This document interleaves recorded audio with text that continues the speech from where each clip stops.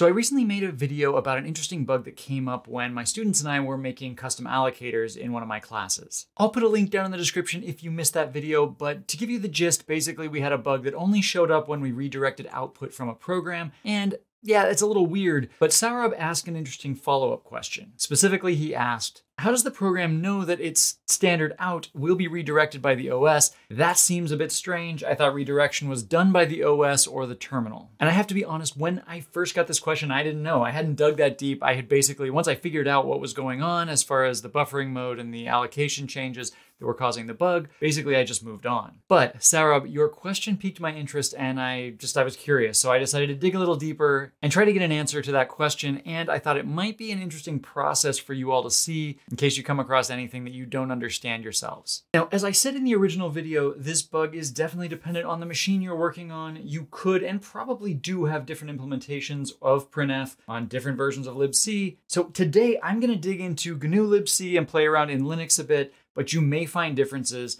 maybe even important differences in different systems. And of course, one of the reasons that I'm going to play around in Linux is that I'm confident that everything is going to be open source so I can actually take a look at the code. But so first of all, where should we look? So first of all, I just want to take a look. I want to go back to this problem and look at it in our debugger. So yeah, like we did before, I'm just going to run it in the debugger. I'm going to break in main and run it to there. Then we will break in malloc and we'll continue. This gets us to this malloc call. And this memory, this malloc call is being called in response to a call to printf. And so that's why I wanted to stop here. Now, if we look at the backtrace, because it's not like printf is directly calling malloc. Printf is calling a bunch of different functions. You can see, printf is calling vprintf, which is calling a bunch of these other functions, which eventually get to malloc. So looking at the source code for printf is probably not going to be helpful to me. But if I look at this GIO file allocate or do allocate function, that seems relevant. That one's probably going to be helpful. And that I'm looking for on line 101 in file doalloc.c. Okay, so let's search for that. So if we do io file do allocate source code. Oh yeah, and one thing while I'm searching, one thing to mention is that the source code for glibc is available online. So you may not have realized that. It can be really beneficial when you're trying to look around and see how things are done under the hood. It's just code. It's not that different from the code that you write yourself. Only, I hope it has fewer bugs than your code does. Just joking, hopefully your code is great. But here's the code. This is basically what we're looking at here. And if we come down here, we can see io file do allocate. So this is the function we're looking for. If we come down and look at line 101, this is the malloc call that we are interested in. This is the one that we're seeing. So, okay, great. Let's have a look around. The size variable that's being passed into malloc, that seems to be the issue, is sometimes when we're not redirecting output, it's one number, 1024, and when we are redirecting output, it's something bigger, 8K. So if we look at this code, we look at the variable, first of all, size, it's declared up here as a local variable, and right here it is set to buff size. So let's take a quick look, really quick. I'm just going to duplicate this. Let's see where buff size is defined. It's going to be here in standardio.h.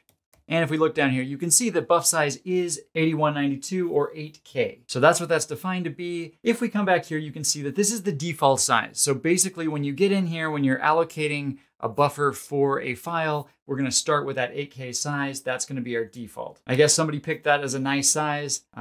Maybe it's typically an efficient size to use for buffering. That's fine. But then after that, we're going to come down here and we're going to call stat. Now it's running through some aliases, but it's going to call stat on the file. And we've seen stat in previous videos, but this allows us to get information about files and file-like objects. And it's going to put that information in this st struct if it's successful. And if it is, then we are in this if statement and we're going to check to see if it's a TTY, and that changes things if it is. That's not really relevant to our current conversation, but it is interesting. Maybe that's something we'll talk about TTYs in a future video. But then, and this is very relevant to our bug, then we check to see down here if our block size is greater than 0 and if our block size is less than buff size. So if stat told us that the block size for this particular file-like object is less than 8K, then we're going to use that instead. So this makes sense, I guess. But first of all, let's talk about what is the block size. So for this, I want to jump back into our terminal. So we come back here, let's get out of here, and let's just look at a file. So any file in here, let's see that out.txt. If I say stat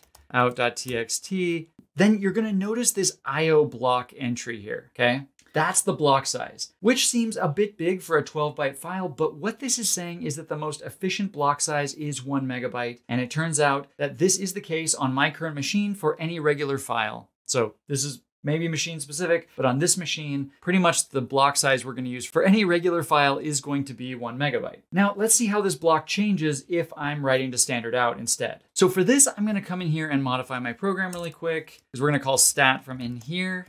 And so let's sysstat.h, and then down here, let's create a new struct, one of these stat structs. We'll call it stbuff. And then down here, I'm gonna call fstat.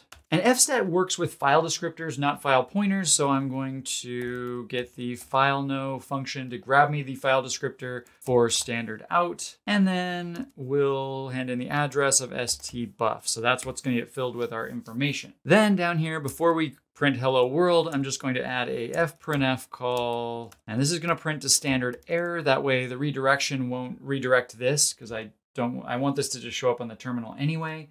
And we'll say block size equals LD, and a new line. And then here, what we're just gonna do is put stbuff.stblock size. Okay, so this is basically gonna print out our block size. That's all I'm using this for, is I just wanted to grab within the program what the block size of standard out is going to be. And now you can see if I come down here, let's recompile. But now if I run example, you can see I get a block size of 1024. If I redirect the output, well, I get a segfall, but first I get a block size of 1 megabyte, okay? And that's because now we're writing to a file, and that file has a block size that's 1 meg, just like we saw earlier. And of course, if we think back to our code, since 1024 is smaller than 8K, then libc is going to use the smaller size as its buffer size, because the operating system told it that 1K is going to be more efficient. So Sarah, to answer your question, the program isn't really detecting redirection. I mean, it is indirectly, but it's really just asking the OS what's the most efficient block size for the file or file-like